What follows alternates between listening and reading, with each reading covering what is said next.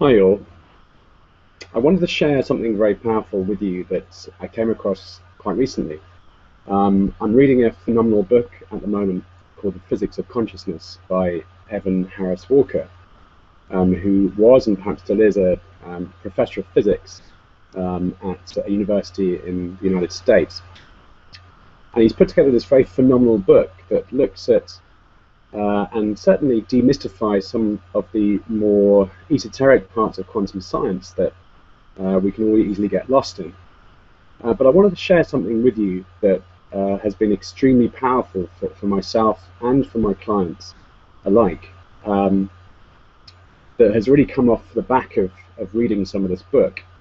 Now, just to introduce some of the fundamental tenets of quantum physics as I understand them, quantum science is looking at the science and behavior of what are referred to as subatomic particles, i.e., the smallest and fundamental essential elements that make us up.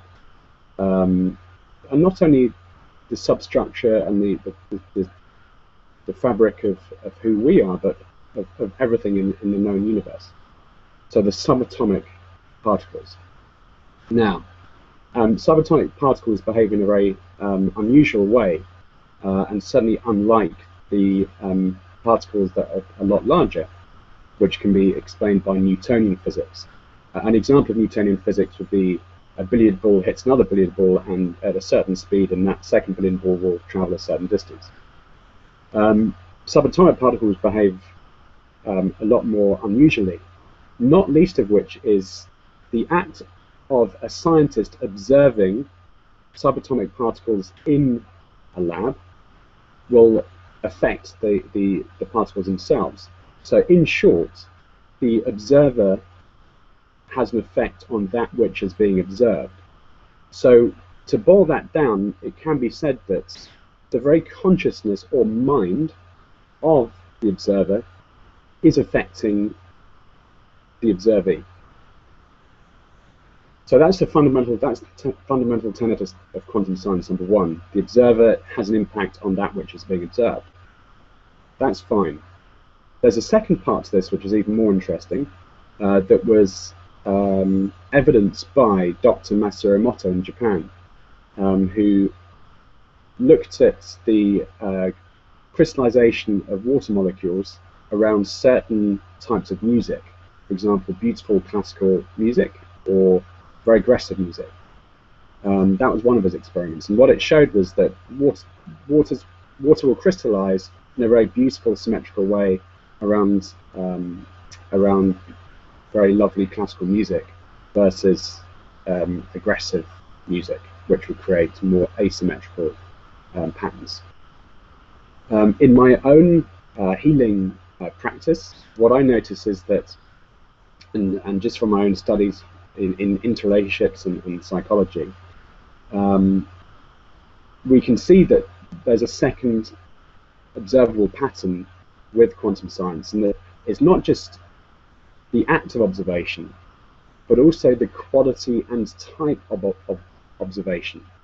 So where we observe something with absolute love and non-judgment, that seems to have a force multiplying effect on the speed with which someone heals. In the same way, if we sit with someone in absolute judgment, you can feel that. We're not these very dense blocks of meat and fibers and tendons.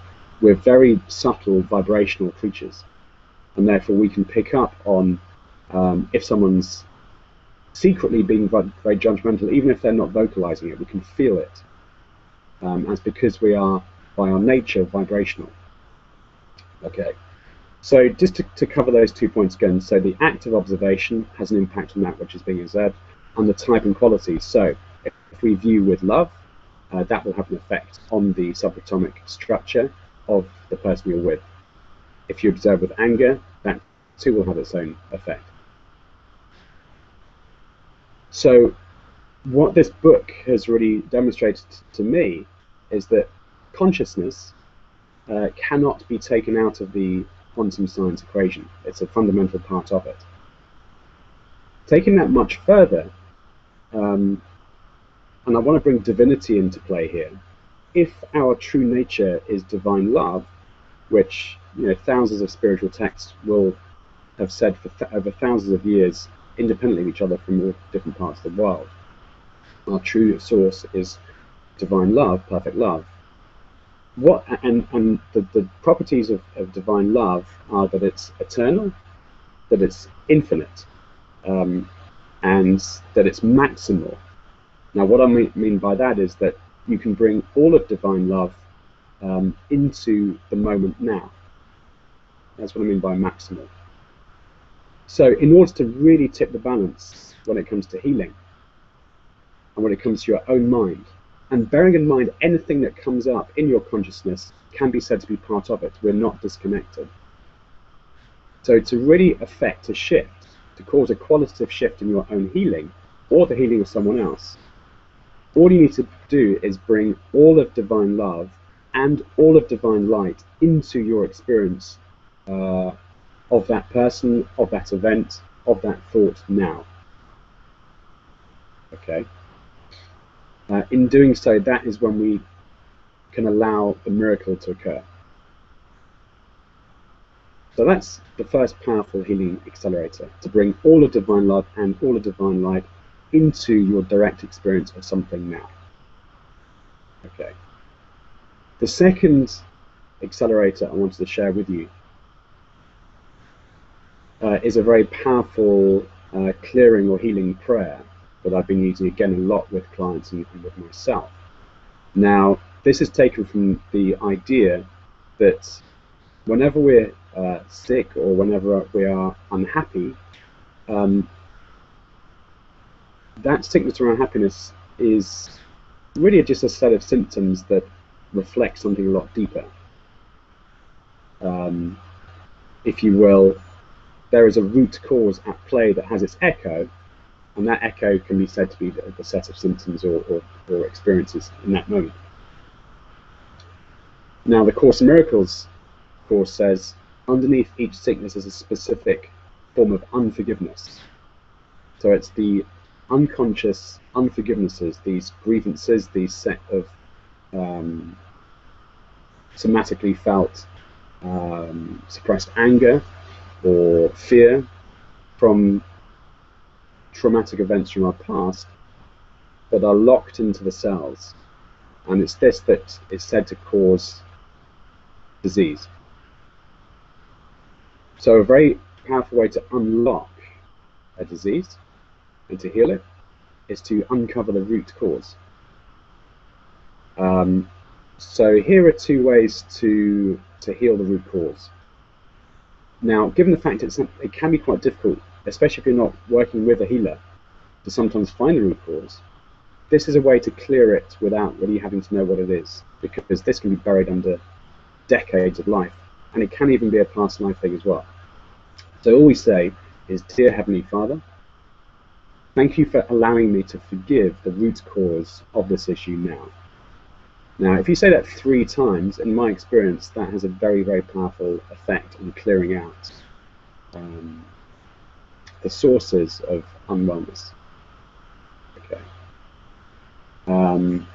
Now, in an article, I've explained exactly why I've used the format of that prayer.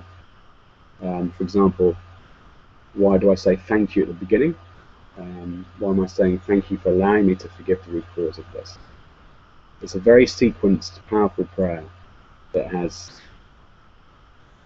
demonstrable effects. Now, the third powerful healing accelerator is this technique I use to then figure out what the root cause is, because that can be extremely powerful as well.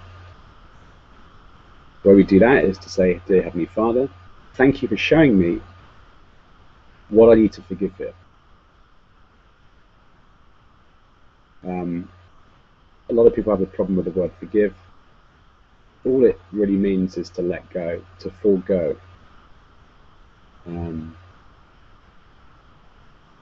it just, in my experience, to use that exact sentence, Heavenly Father, thank you for showing me what I need to forgive here, it's almost quite a provocative question which will bring up and dredge up the grievances from the past. Now, for some that's scary, but what we're really doing is digging down into the substrata within, deep down in the psyche, to be shown what it is we're still holding on to at those deep levels. Once we're shown what it is, so you might be given a set of memories or circumstances from our past where our parents might have really flown off the handle with us or got very angry with us, or a teacher might have been extremely cross in some way, or any number of different grievances that we're still holding on to. Once we're shown that, it's then very, very important then to let it go. The way to let it go is to bring, again, all of divine light and all of divine love into whatever the memory was. Okay. And in that way, we can clear it very powerfully. So here ends the very, very short clip, but I just wanted to share that with you because it's been extremely powerful within my healing practice. And if you want to chat further about it, please do. Please email me at dansainsbury.healing@gmail.com, or via Facebook, where you can find me at Daniel Christopher Sainsbury. And look forward to being in contact with you very soon. Thank you.